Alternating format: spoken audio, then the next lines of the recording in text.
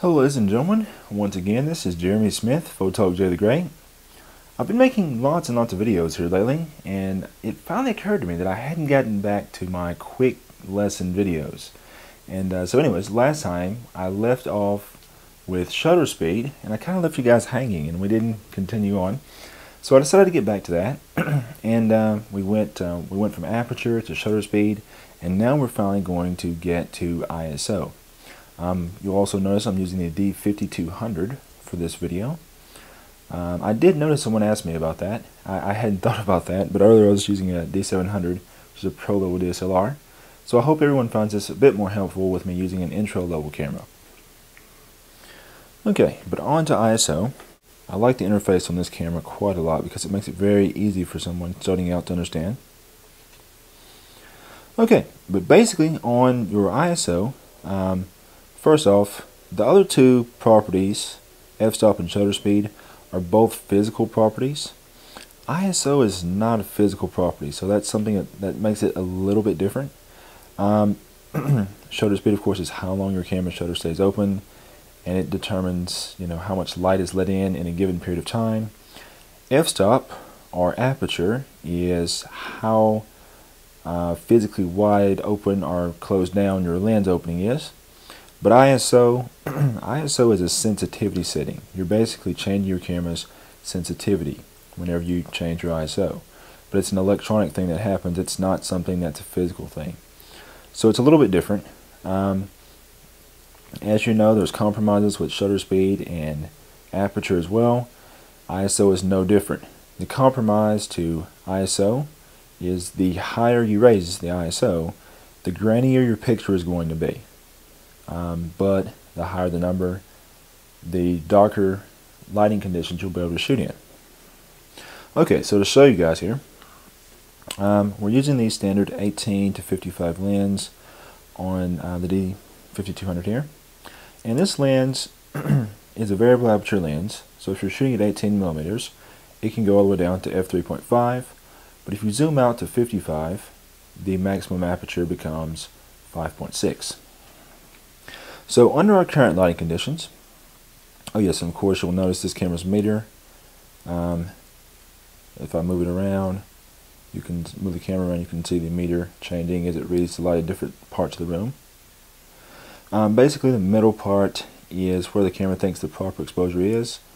Right side is overexposed, left side is underexposed. So that's basically how that works. And of course that shows up inside your viewfinder also. Right now, I've got my lens open to its maximum aperture, so it's all the way at 3.5, and you can see how on this camera here, it's one thing I like about this camera, is as you close down, as you go to a higher F number, that little illustration reminds you that a bigger number doesn't mean more light, it means less light. So I love that about this camera. But as you can see, I'm at 3.5 now, and I can't go any wider on the aperture. I can't let in any more light with this particular lens. And if you guys remember from the shutter speed video, 1/30th of a second is just way too slow for me to handhold under these conditions. So I could get out a tripod, but if I'm forced to shoot handheld under these conditions, the only other thing I could do is to raise my ISO. Now, of course, if I take a shot under these conditions, you can see that we have the proper exposure.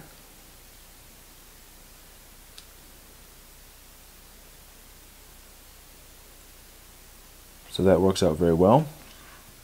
But a 30th of a second shutter speed is a little bit slow here. So really,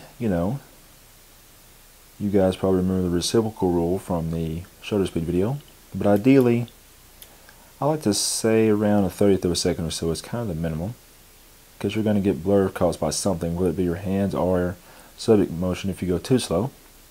So we can go up to a 60 here. Now the cool thing about this camera is it will actually show you where your stops are. And basically a stop in photography is anytime you double the amount of light. So that's all that really means. But if we go from a 30th to a 60th of a second, we're decreasing the amount of light. Because anytime you go to a faster shutter speed, you're decreasing the amount of light. So by going from a 30th of a second to a 60th, we have basically cut the amount of light we're getting approximately in half. So if I take the same shot here, compared to our previous one, you can see the difference in brightness there. And this is that point where the magic ISO comes in.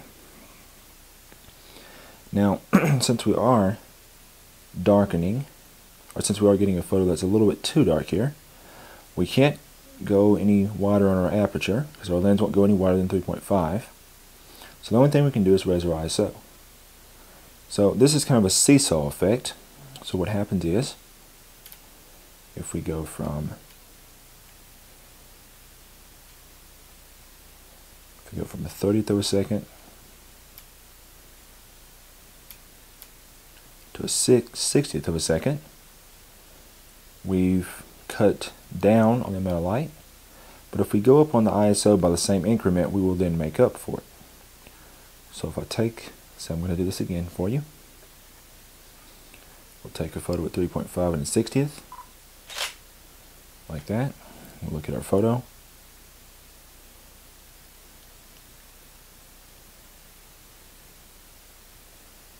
There you have it. Okay. Now we're going to do the exact same thing, but now I'm going to raise, not my flash, sorry. I'm going to raise my ISO to 200. And look at what's happening to our meter whenever I do that. So let's see here. If I go back to a 30th of a second, so the meter go back to the middle, okay? Go to a 60th of a second, it's saying, hey, you're a stop underexposed. But then if we go and raise the ISO by the same amount to 200, look at that. About like magic, it goes right back to the middle again. So now we have gone from underexposed to dead on. And the awesome thing about photography is this is something you can calculate. All these numbers can be quantified. So if, with me knowing that I can't open this lens up any more than 3.5, I know that if I go up in shutter speed to the next level, let's just say I go one more stop up higher, and most cameras will change these things in thirds, just like this 5200 does, but notice on the little dial here, even though I'm increasing in thirds, and I have some areas in between, notice all the numbers on the outer side of this dial are actually the full stops. So it shows me the thirds in between, but the full stops are highlighted. Okay, so as you can see, I went from a 60th of a second to 1 2/50th of a second. So I actually went up 2 stops. And now the photo is going to be 2 stops underexposed, as you can clearly see. Once again, since I cannot change this aperture to a lower number because of the lens I'm using, I went up 2 stops on the shutter speed, so that means I would have to go 2 stops up on the ISO. So we would go from 200 to 400. That's 1 stop. And then from 400 to 800 would make a total of 2 stops.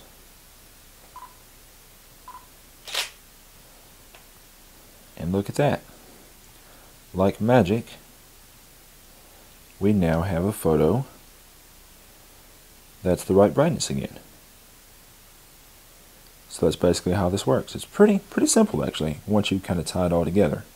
Now, the thing to keep in mind is, depending on what you're shooting, you may find yourself with a different set of variables. So, if I were shooting sports, and I knew that let's just say I absolutely wanted to freeze action a lot, then I might choose a shutter speed like a 500th of a second, or maybe even higher. But by doing that, there's not going to be as much time for light to come to the camera.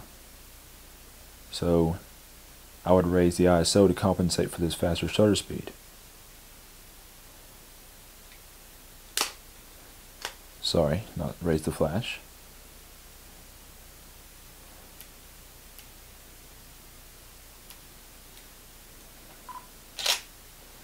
So see, faster shutter speed still, ISO has been raised, and we're basically just compensating.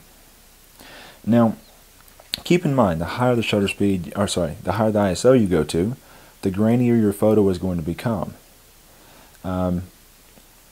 So you always want to kind of keep your ISO as low as you possibly can. One thing you can do, the main thing that you can do to offset this, is to get a lens that lets in more light. So, if we were to swap lenses, okay, now I have swapped lenses, and I swapped for this 15mm 1.4. So because it goes down to 1.4, it will let in more light. But if we swap lenses like this,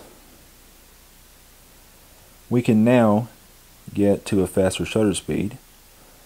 So if we were shooting action, sports or something like that, where we really needed that fast shutter speed, we could get to that faster shutter speed easier without having to raise this ISO as high. So that last photo that we took was at 1/500th of a second and 3.5 and 1600 ISO, and it basically looked like this once we took it, just not that zoomed in. But because we can go down to 1.4, and by the way, from 1.4 to 3.5 is almost 3 full stops difference. So now we can go down to 1.4, we're at 500th of a second. Now this photo is going to be too bright, as you can see. So now, because we're shooting at 1.4, we have a new way of being able to offset this very, very fast shutter speed. And that will in turn allow us to lower this ISO, which means that we will then be able to have a photo that's less grainy.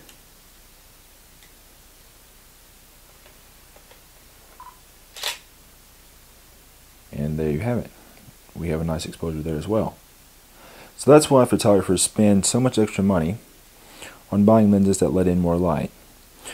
Because, well, it's all a compromise. If you have more light coming in with your lens, since that's the first thing that happens, to affect your photo, the first thing that light is confronted with whenever it comes in your camera is your lens.